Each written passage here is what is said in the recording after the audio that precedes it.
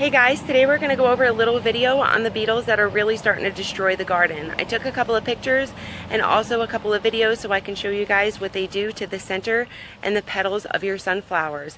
They are little black beetles and also white flies. Let's go take a little look. On May 16th at 7:30 a.m. you can see we have a perfect sunflower. But by 1:30 p.m. we have a little intruder.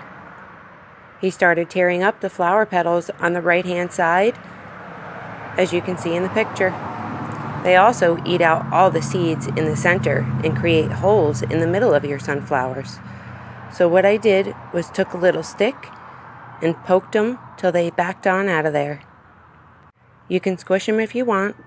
I'll leave that totally up to you. If you don't, they might come back.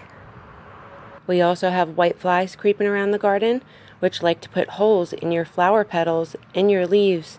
You can see what they did to my evening sun sunflower right here. If your leaves look like Swiss cheese, you know you got white flies. So I like to treat with my organic neem oil. I use 1 teaspoon of neem oil per gallon of water with a 1/4 teaspoon of dish soap. Any non-scented dish soap will work. If it's not mixed well, it will clump up and burn on your leaves, so make sure you're mixing that really well as you're spraying it. Never spray your plants in the direct sun or directly onto bees, as it can harm them. I treat once every 7 to 14 days or as needed.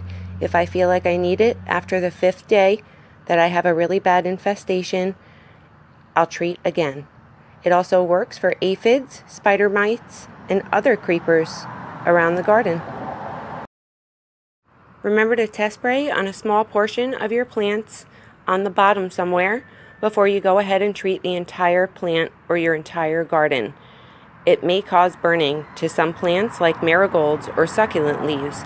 I don't spray my succulent leaves or my marigold plants with neem oil because they tend to be really sensitive to it.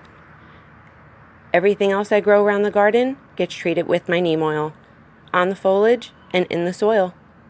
And that's how I keep my garden really healthy from pesky insects and bugs creeping around. Thank you so much for watching, you guys. I hope you really enjoyed this video. If you have any questions at all, comment below, and I'd love to help you in any way I can. Thank you so much for being here, and I'll see you next time. Bye-bye.